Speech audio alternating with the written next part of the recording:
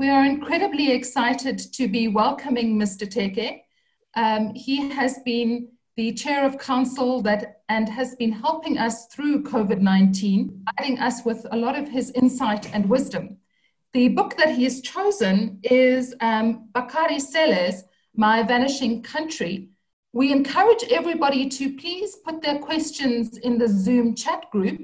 And once Mr. Teke has finished his presentation, I will pose the questions to him. And so we will have debate and conversation. At this point, I'm going to hand over to Prof. Mawala, our VC, and he will introduce Mr. Teke to us, and then it'll be over to Mr. Teke to give his insights into this very interesting book. No, thank you very much, Maria, and also thank you very much to our Chair of Council, Mr. Michael Solomon Teke. I had to say it as it is written in the ID book. Sure. Mr. Teke is the founder of Richards Bay Coal Terminal, and he is a prominent businessman who has operated in a diverse areas of interest in the mining sector, in the financial services sector, and also in the information technology sector. He received his first undergraduate degree at the University of Limpopo. At that time, it was called the University of the North.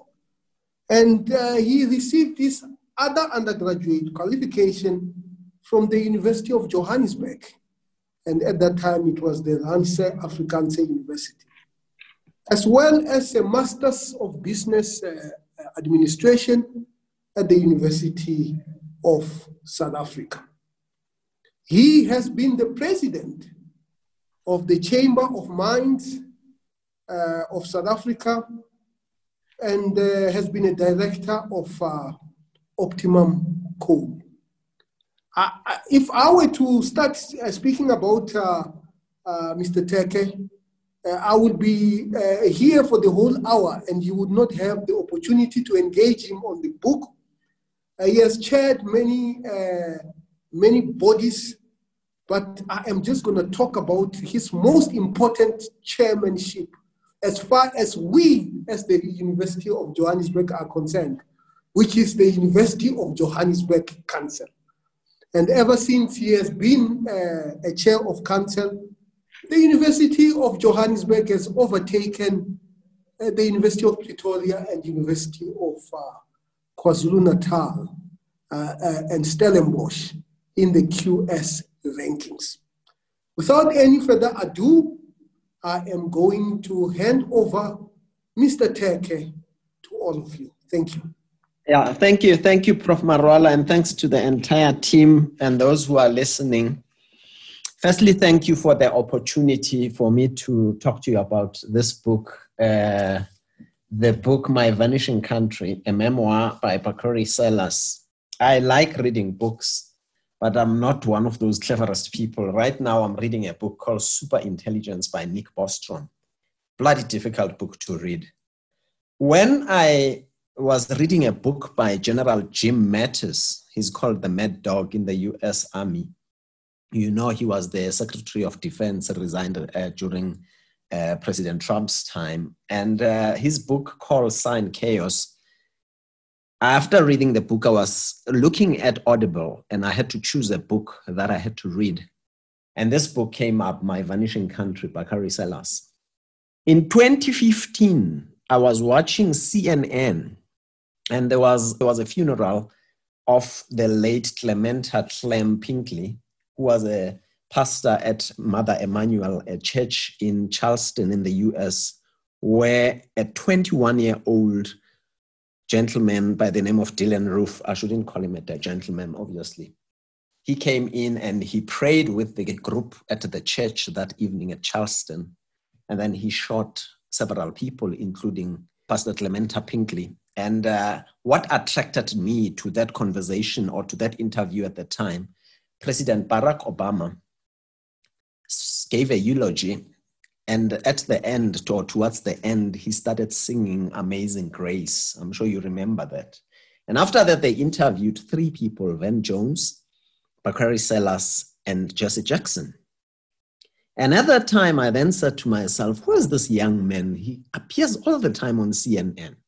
Then later, I started seeing him being a commentator on CNN during elections. And suddenly this book showed up. The scene that you hear a lot about, it's about a place called Denmark. And immediately when I read this book, I saw Denmark. I thought these towns were named probably after the Scandinavian countries, Denmark, Norway, and Sweden, which is not true. And if you read the first part of this book where he talks about Denmark, he talks about most of the businesses that were open in Denmark in my father's day are now shuttered. That's Bakari Sellers is describing Denmark. A landromat is still open, as well as Pools 5 and Dime. A few restaurants and a hardware store, but that's nearly it. The entire area no longer has a hospital, whether it's Denmark or somewhere else in Alabama or Mississippi. If you had driven through 40 years ago, it would have been pulsing with energy and black life. The train tracks traveled north, south, east, and west, heading to Chicago, Atlanta, New York City, and Los Angeles. At one time, Denmark had a pickle factory, a Coca-Cola bottling plant, and a furniture manufacturing company. The town was packed with people of all trades, bricklayers, technicians, construction workers, bakers, painters, and cooks, as well as black businesses of every kind, which is why you had some wealth in a place that's 85% black. But today in that town, so I juxtaposed Denmark and related to where I grew up in Springs, because when I grew up in the town called Springs, there were lots of these businesses, and today you look at the town and all those businesses are gone. Bakari Sellers was born into a family. His father is Dr. Cleveland Sellers. His mother is Gwendolyn Sellers. She came from Memphis. And I chose this book, let me be clear up front. It has nothing to do with Black Lives Matter or what the recent developments in the United States of America or globally in relation to race. But I'll link it to that later as we have a conversation. Bakari Sellers is the youngest of the 3 kids. The eldest in this family is a daughter by the name of Nosizwe Abidemi Sellers. Those are interesting names. Nosizwe, because being South African, you get attracted to the name and you say, how did she get this name, this young lady? Well, you'll discover that Nosizwe's godmother was Miriam Makeba. Miriam Makeba was married to Stokely Carmichael. And you know who Stokely Carmichael is. Stokely Carmichael and Dr. Cleveland Sellers were comrades as civil rights activists in the US during that time. Nosizwe was born in 1974 when her father was in prison. And hence they call her Abidemi, the one born when father was away. She's a medical doctor now. The second in the family, it's a son by the name of Lumumba Cleveland Sellers. I'm sure none of you is going to ask me a question about Lumumba because you know Patrice Lumumba and the like. And the last born, who was born in 1984, it's a young man, Bakari Sellers. I was attracted to this man's CV. I was attracted to his activities. I've explained earlier that I saw him in those interviews. I've listened to him as a commentator in the political sphere in the US. But there are great things that he has done. And if you read this book, you will be attracted to 3 important things. And let me start by saying, let's talk first about the father. Dr. Cleveland Sellers has had several defining moments in his life. But there are 2 important things that I want to touch on. Number 1, if in your life you've read a story about Emmett Till, the story of a young man who came from Chicago, visited South Carolina, and was killed brutally in the hands of those who killed him. I'm loath not to use the words white, but those who killed him, they killed him because he was whistling at a white woman in a store. And that defined effectively the life of Dr. Cleveland Sellers, who started to fight for the civil rights of the Black or African Americans. The second defining moment for Dr. Cleveland Sellers is the Orangeburg massacre, which happened when 3 students were killed by the police, or what they used to call, they still call them state troopers in the US. And when that happened, Samuel Hammond Jr., Delano Middleton, and Henry Smith were killed. And that has been part of Dr. Cleveland Sellers' life throughout.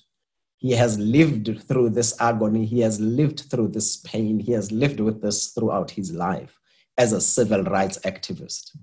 He went to prison. He came back. The FBI, the politics of the country, everything has followed him because he was tainted in a way by this Orangeburg massacre in South Carolina. So that's Dr. Cleveland Sellers for you. If you look at Nosizwe, the daughter, focused on her education, bright, became a medical doctor. She's practicing at the moment. Lumumba Cleveland Sellers, who is Cleveland Lumumba Sellers III, because the grandfather, he's the 3rd generation. He's a steady person in the family. He's a minister, and he's a tech executive, as they describe him. The young man shows up, born in 1984. Bakari starts school, and he focuses on his education. He's a studious young man. The interesting thing about people who describe people when they are young, they like to talk about, for instance, in Bakari's case, you will read in the book where they mention that he's a boy in an old man's body or something like that, simply because he was bright. He used to ask people questions. What fascinates me about this book with Bakari is that his father focused on him, probably as a torchbearer, as the guy who takes over from him. Maybe Lumumba was not interested, maybe Nosizwe was not interested. But when there were celebrations, when they celebrate, not celebrations as such, memorials where they remember the Orangeburg massacre, his father, Dr. Cleveland Sellers, will always take him with. He would take him from school. He'll go to school and fetch him to go to this memorial service when it happens every time. And that's how Bakari Sellers then grows up to become the son of the civil rights movement. We grew up in South Africa, ladies and gents. You know very well that with our history, a lot of people talk about what are your struggle credentials? We often ask people those things in South Africa. We say, were you involved in the struggle? And probably it does pave the way for you to do certain things. I have read this book and noticed that Bakari was the son of the civil rights movement. Bakari used to take phone calls as a kid from Uncle Jesse, which is Jesse Jackson, Uncle Stokely Carmichael, Uncle Julian Bond, Uncle John Lewis, all those civil rights icons. He has rubbed shoulders with them, and that has built his character. Now, let's talk about 3 things that attracted me then to this personality. 1, he arrives at Morehouse College in Atlanta, which is a great college. When my son was young, I used to read about Morehouse College. I was attracted to it because Martin Luther King went there. And I'm sure you know that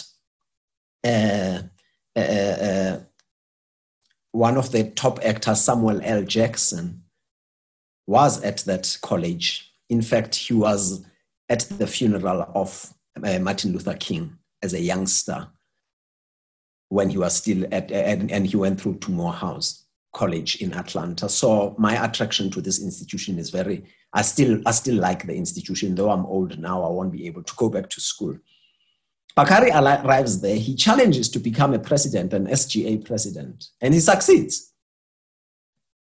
In the first instance, when he challenges to become the president, the results of the elections are questioned, and when they get questioned, these results, he goes back and he persists and he wins. Ultimately, he says, there are no permanent friends, there are no permanent enemies, but there are permanent interests. That's the strength of the character that you're talking about. The second one is he goes back to South Carolina to challenge for the US state representative in South Carolina, to challenge an 82-year-old Democratic Party elected member, John Rhodes. And he challenges him for his position, this 82-year-old who has held on to this position, and he beats him and he becomes the youngest US state representative or legislator at the age of 21. That is serious for me, to look at a young man who says, I want to challenge for these things, I want to do these things. I know very well that if he grew up during our time in South Africa and these things happened, probabilities are that we would be questioning and saying, yeah, well, he grew up in the civil rights movement and he's got good struggle credentials or something like that. But that doesn't take away the fact that you're dealing with a formidable young man here. The third one, he then decides to walk away from his position to challenge for lieutenant governor of South Carolina, to challenge a very strong candidate by the name of Henry McMaster. And we know very well that he lost in those elections. He didn't succeed to become lieutenant governor. When I read the US history and I read the politics of the US, I'm attracted to that. I like to read about that. There's a young man who's growing up in the US, I think he's in Wisconsin. His name is Mandela. I'll remember his name. This young man is a lieutenant governor of Wisconsin now. But if you look at the history of the United States, you see this young generation that is coming up and becoming strong, and they are going to challenge for bigger positions. Hence, I believe that if you look at Bakari Sellers, he's going to be the next Barack Obama. I think he's the next US president, probably after Joe Biden or after Donald Trump, second term. I don't know. Probably he will stand up and challenge for the elections. He's still young, he's 35 years old. Let me talk about an interesting thing about men in this book. You know, most of us as men, we have a tendency of not talking about certain things because we think if we talk about them, they make us weak. He talks, and his mother talks about it to say, Bakari and his father, they cry easily. They are criers. When something happens, they cry. We've seen him on TV crying. In fact, the most recent was 2 weeks ago or 3 weeks ago with the George Floyd situation when he cried on TV. Men like to say, we don't cry, tigers don't cry, men don't do that. We don't show your weakness. And I'm fascinated by the fact that they talk about it as one of those things that is common between the father and son. But don't underestimate that and think that they are weak. They are very strong. They are not softies. The second one, he's open and talking about his anxiety. And I like it. If you read on chapter 8, he talks about anxiety as the black man's superpower. And let's not be racial about this, guys. Anxiety, affects a lot of human beings. But he's open about it. He talks about it and he says, this is something that has affected me in my life. And there was a time when he was asked to make speeches and he sort of struggled when he was standing in front of people simply because of this anxiety.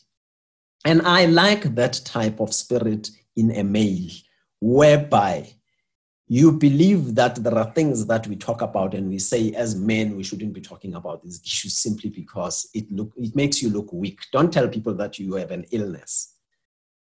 I am wondering, in fact, right now when we have COVID-19 and we're talking about comorbidities, that how many men are hiding their comorbidities, because we should open up and talk about them so that if something happens, then we can be assisted. But in this case, we have this young man who talks about he cries. 2, he doesn't hide that he has suffered from anxiety, and he turns it around and he talks about it as a black man's superpower. Now, let's talk about an interesting event here. I'd like to talk about him at a personal level, meeting his wife, Dr. Ellen Rucker. His wife is 8 years older than him. Doesn't matter. Age doesn't mean anything. But he then talks about the birth of his children. God blesses Bakari with twins, a daughter and a son. And this daughter is named Saidi. Saidi is named after after Ellen Rocker's aunt. And Stokely, you know who Stokely is. We've spoken about Stokely Carmichael. And he names his son Stokely. He then reflects and talks about when he was in hospital and he was, after the birth of the children, when he noticed that his wife was facing serious challenges. She could have died as a result of giving birth to the two children. There were complications. But Bakari was there for his wife, and that's something that I've always touted with young men. I always talk about it when young men grow up and say, guys, when you grow up, you get married and your wife gives birth at a hospital, don't go away with your friends to celebrate. Be there for your children. It makes a lot of history. I see it with my son, Buiganya and Siamo, because I was there for them when they were born. And I reflected on this, that this young man made sure that his life is within the limits of what a mortal man should be. But doesn't make him a saint. I'm sure you have read the book and you've picked up when he was at Morehouse as a student, he made mistakes. He was caught drinking. He was out on late nights. At some stage, he faced a cafe. He trespassed and went to the ladies' college. He made mistakes in his life. It doesn't make him a saint, but he is a man on a path that will make him a different young man into the future. What then makes this book so special to me? We're living in interesting times, ladies and gentlemen. We're living in interesting times in the USA. 100 years ago, 50 years ago, 25 years ago, I look at the United States of America. When I ask a lot of people, when you leave South Africa or when you leave your country, where would you go? Where would you go and live? And a lot of people say, I'm going to live in the US because it's a developed country. It's a developed economy. It's the best country in the world. I listened to Gwendolyn Sellers, Bakari Sellers' mother, describing Denmark, that Denmark is so backward. And if you look at it as a town, it looked like a developing country. So you then reflect and say, wow, in the US, do they have places like that? Because a lot of people think this is the world, this is the first world, America. The second part is, I have always read about Jim Crow. I'm sure you all read about this. The legislation in the US that relates to separation of blacks and whites. Until today, you still come across racism, raw in the US. And you sit back and you say, this is a country where I have read and been told about Emmett Till, the young man who was killed for whistling at a white woman. 2, the Orangeburg massacre. 3, the assassination of Martin Luther King, the assassination of Malcolm X. And then you reflect and say, hang on, this cannot be happening right at this point in time in a country like the US. I'd like then to touch on a gentleman, Pastor Clementa Clem Pinkley. Pastor Pinkley, I touched on earlier and I said Barack Obama gave a eulogy at his funeral. But he was an important player in Charleston. He ran Mother Emanuel, the church, the AME church there. And Bakari was with him at some stage, talking to him about his running for lieutenant governor. And it's words that come from people like Clementa Pinkley, who are black, who talk to young black people. In other words, inspiring them and saying to him, I'm encouraging you, you must keep going. You must fight on. Don't give up. Those are the role models that I fight for in our country and in Africa as a whole. I always I attach myself to that. That's the first one. The second person who comes into this book is a gentleman by the name of Jared Lodehold. Jared was very close to Bakari. They went to school together. They moved to Morehouse together. They became roommates. When you read this book, you see this young man, Jared, supporting Bakari. When he went to elections, I will support you. I'll walk the path with you. When they worked, I'm sure you'll remember in the book, they worked at Capitol Hill in Washington, D.C. They worked for one of the congressmen, Jim Cleburne, who's still there, James Cleburne. You see him on TV getting interviewed. They worked in his office as interns. That's where they plotted Bakari Sellers' challenge on John Road for the US state representative. This man has stood beside Bakari. And I'm saying, therefore, the second person, having spoken about Clementa Pinkley, I'm talking about Jared Lodehold. He has had good support systems beyond his family and beyond the civil rights movement. Let me reflect on the other people who have supported him. Yes, we've got Jesse Jackson. We've got Julian Bond. I'm sure, guys, if you read about Julian Bond, you'll be attracted to this type of person who, unfortunately, within the civil rights movement, him and John Lewis had a fallout when they're competing for the Senate position, in the Congress position in the US Congress. And John Lewis beat Julian Bond, but they were part of the civil rights movement.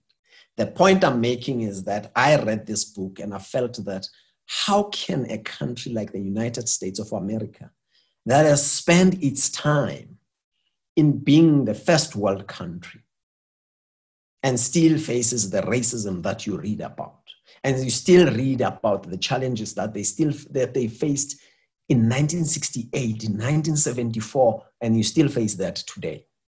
Am I better off as South Africa? Have things changed for the better for my country? I think so. But there are lessons that I believe maybe the US, and please, this is something that crossed my mind. The US may still need something like the Truth and Reconciliation Commission type of situation. Because if you read these things, there's a recent case that's not in the book of a young man, his name is McCain, who was murdered by the police. He was not okay. He was ill, and the police killed him for no apparent reason. I'm sure we know that there are other cases where people are getting killed. Now, let me talk to you about an interesting chapter in the book. If you read this book from Bakari Sellers, all these chapters, he talks about him going to college, Morehouse, becoming a president of the SGA at school. Then he moves beyond that. He becomes a state representative in South Carolina. And then he moves there and he wants to challenge for lieutenant governor, and he doesn't become successful. You think as you read this book, you're going to reach a stage where probably the chapters are focusing on him. He changes tack and he goes to a chapter in chapter 10, and he talks about the strength of women, or the women who raised us. And that's a fascinating thing, that why would all of a sudden this book change and this man talk about women? He's got great women that he's talking about in his life. The most important part, I'm sure you know that chapter, why are the strongest women in the world dying? Why are the strongest women in the world dying? He's got a great mother. He's looked up to his mother. His mother supported him. Let me give you this picture. Bakari Sellers runs into the kitchen. He finds his mom and dad sitting, and he says, "Mom, Dad, I'm going to run for state representative." What does his mother say? "I'll vote for you." What does his father say? "I'll think about it." That's where mothers play an important role. That's why in Setswana, those who speak Tswana, who are privileged to be like me and speak the language, I would say, "Mangwana tswara thipa ka ba bogaleng." In other words, your mother is the one who will hold the knife on the sharpest side, because they will defend you to the hilt. When your mother says that, you are Bakari Sellers, you are 20 years old, you're turning 21, you're going to run for state representative, and your mother says, "I'll vote for you." Hell, it's like petrol, I'm telling you, to a car, because I'm going to run very fast. Rather than your mother saying, "Be careful, my son, you can't do that, you're still young," or something like that. He then switches in this book. He goes to the chapter where he talks about why are the strongest women in the world dying. We're heading to the month of August, ladies and gentlemen. He talks about his aunt, great cook, great chef. Do you know that a woman like that in rural America at the time who used to teach other women to be dietitians? That's amazing. That's a new trend with us today. That woman, that's his aunt. Then he talks about his mother. He talks about his wife, the strength his wife had when she gave birth to the twins. Then he talks about quite a number of people, but there's a statement here, I'm sure you read it, and other people might find it offensive. It's a statement from Zora Neale Hurston, the famously who described Black women as the mules of the world. She described them as the mules of the world. And that's very important to talk about a subject about women, whereby you find that a man like Bakari Sellers, instead of spending his time talking about himself, how he became the president at school, how he became a state representative of the age of 21, being surrounded by all these civil rights icons, he could have spent time on his ego. He could have arrogantly spent time on talking about himself, but he changes and then he talks about this important subject, which is very close to my heart. He says in this book, Black women never had true allies. White women sacrificed and fought hard in the civil rights movement too, but they were just a handful. Black women have also fought against the oppression of Black men. But where are the Black men in the fight for Black women? That's a very important statement to be made by this young man. Where are the Black men in the fight for Black women? After 50 some odd years, the country is finally starting to understand that African American women dictate the possibilities of who our elected officials are or who they can be. What we witnessed in 2016 is that more than 95% of Black women voted for Hillary Clinton, who could have been the first female president, but 53% of white women voted for Donald Trump, someone who clearly doesn't stand for women's rights. Let's leave the politics aside. But the point I'm making is that, in summary, here's a young man who is surrounded by a world of possibilities, which is a lesson for me, for my kids, for our kids, for us as South Africans. Two, our political system is different. I know that you probably work behind a party or you work for a party, then you become elected.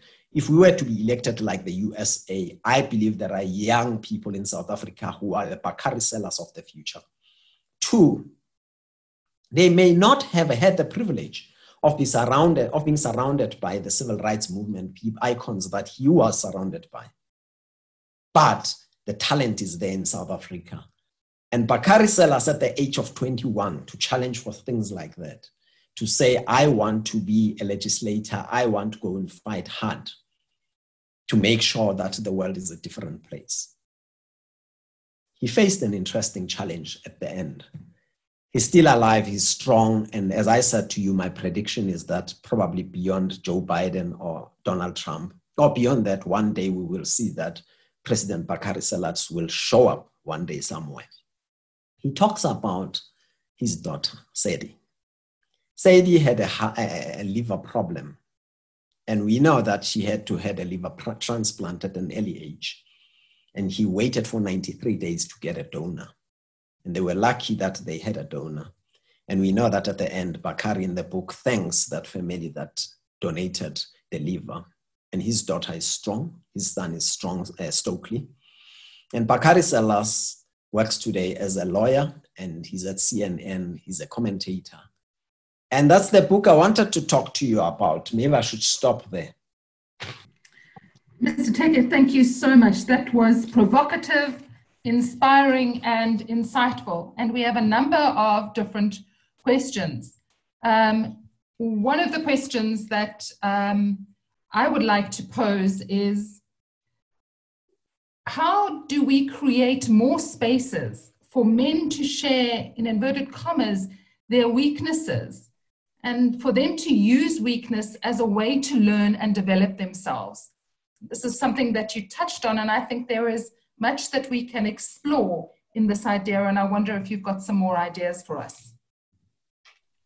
You know, when I grew up as a kid in the township, I don't know for some reason why people wanted us to get involved in fights. I don't know why. And Professor Marwala, I'm sure you know in Venda, there's that thing, the fist fighting thing in December. Do you know it? Professor Marwala knows that. We call it Musangwe. Yeah. So for some reason, we are told that we must fight. That's number one. We are warriors. Number two, if you read a book by the name of Sam Keen, Fire in the Belly, on becoming a man, Sam Keen talks about the issue of men. When you are a kid, you are told that as a little boy, why are you crying? Girls will laugh at you. Other kids will laugh at you. Don't do that. Don't cry. It's wrong. I don't think we should be doing that. It is important that we turn some of these things into strengths. I'll tell you an interesting story of somebody who's diabetic. He's a friend of mine. He told me a story that, Mike, what do I do? I'm diabetic and I don't want people, don't tell people that I've got sugar diabetes. Don't talk about that. And I said, we need to turn this into an opportunity. We need to write a book. You need to tell a story of being diabetic at an early age. And this friend of mine is now starting to come to terms with the fact that turn this so-called weakness into a strength. That's a lesson that we shouldn't forget. I think when I read this book, the whole story of anxiety, I thought it will come with something clinical, it will come with something medical. He opens up in the book, he talks about, I'm the youngest person who's taking this medication. I'm on prescription drugs. I know as a man, I know a lot of men, before they drink their medication, they'll go and hide themselves in the bathroom and sort of throw that tablet into their mouth. But do you know that they are on prescription? So for me, the message is to turn the negatives, to turn the things that we were told that they make us weak and make them our strengths. The ability to cry. Bakari Sellers cries. He has done it on TV several times. As I said to you, with the George Floyd situation, he was in tears. Whether people are saying he's pretending or not, but that shows you that you are a human being, you are real. Thank you. Then a student from UJ who is working in public health asks, I can say I identify with Bakari on many levels. What is the role and importance of exposure and mentorship in the grooming of young leaders? How can a young man such as myself be supported to be a future leader of Bakari's caliber? I think that's a missing thing in South Africa. We miss that opportunity. We miss that opportunity as South Africans to mentor young people. I do it a lot. I've got a lot of people I mentor. I try to mentor them. Maybe some of them have logged in here. They'll tell me that I'm lying.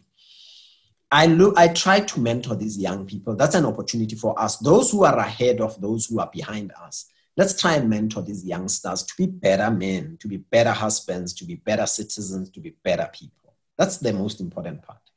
When you read, they talk about Morehouse, the school, that is the college in Atlanta. There's something about it. They call it the mystique of Atlanta, of Morehouse.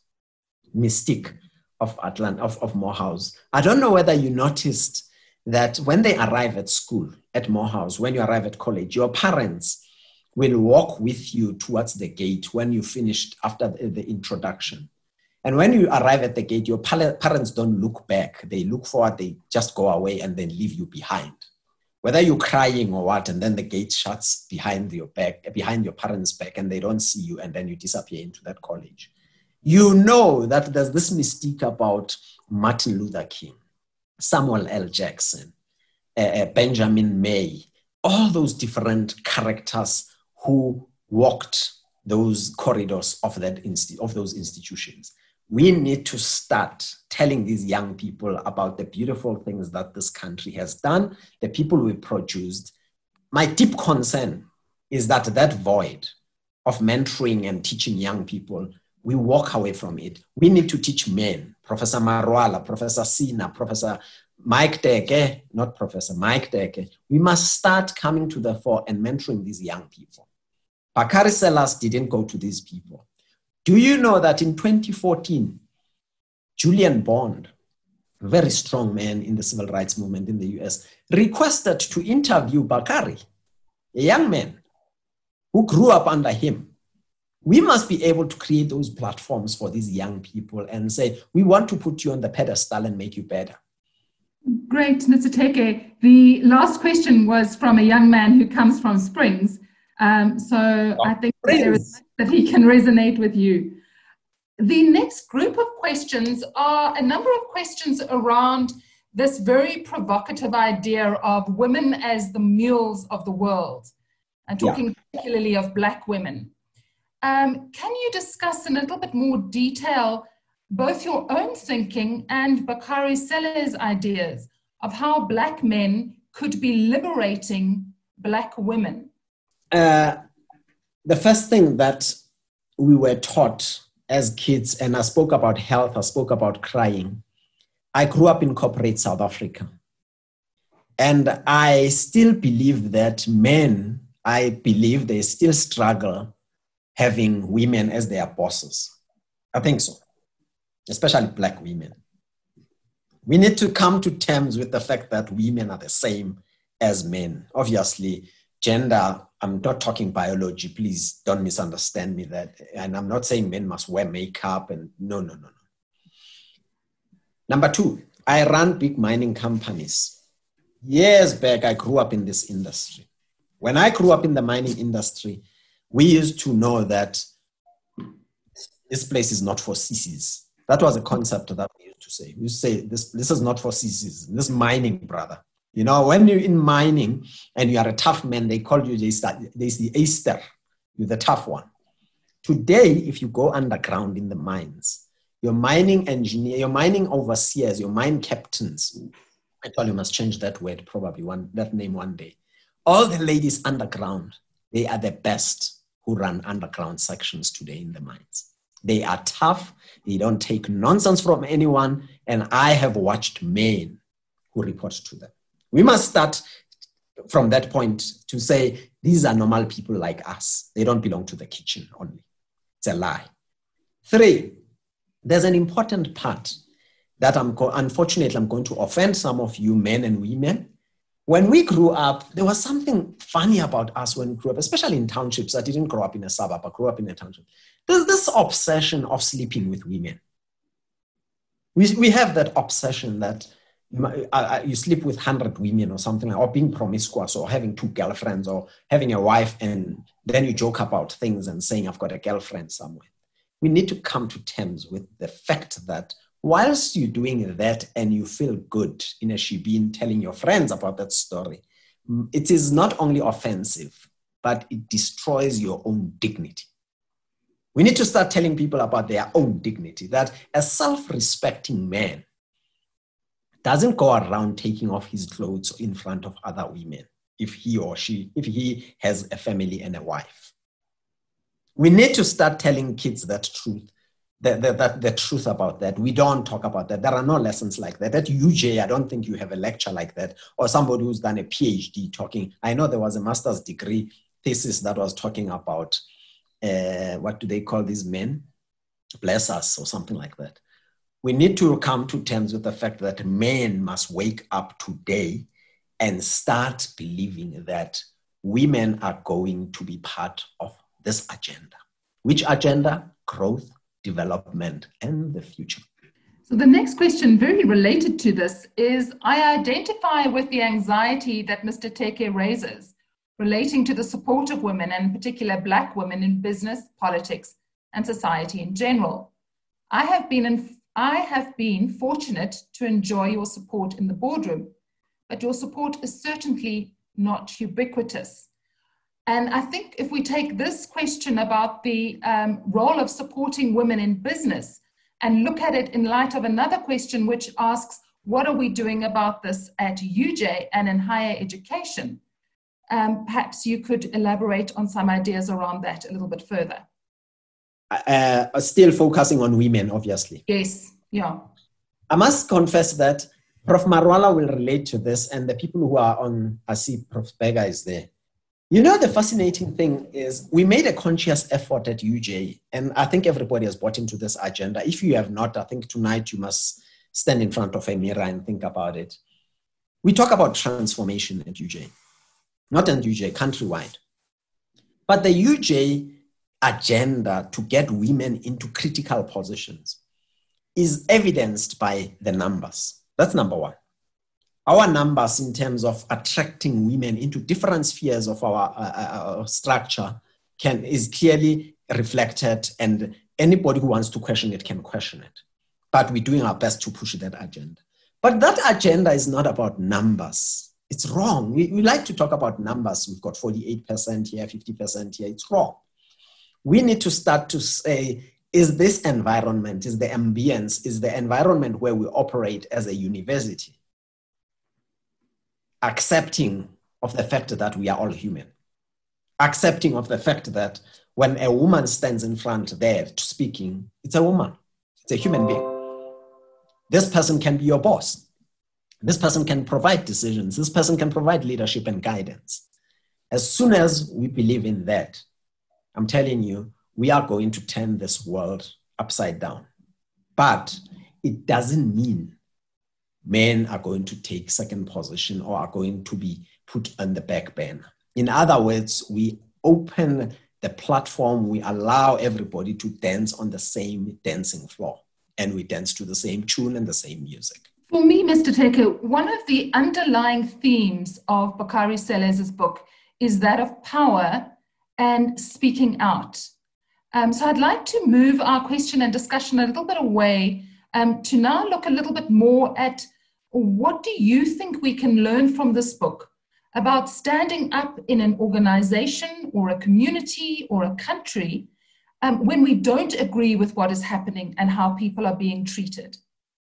Bakari, it's an interesting thing that Bakari Sellers talks about his father fetching him from school to go with him to the memorial service to remembering 1968 Orangeburg massacre.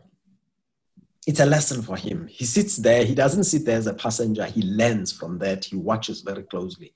And it gives him the power to say, I'm going to turn this ugly thing that's been sitting on my, that's weighs heavily on my dad or my father, and I'm going to turn it into an opportunity to make life different for humanity. The second one is for him to challenge for state representative doesn't mean he wanted to do it at the age of 21 or it was glamorous and the like.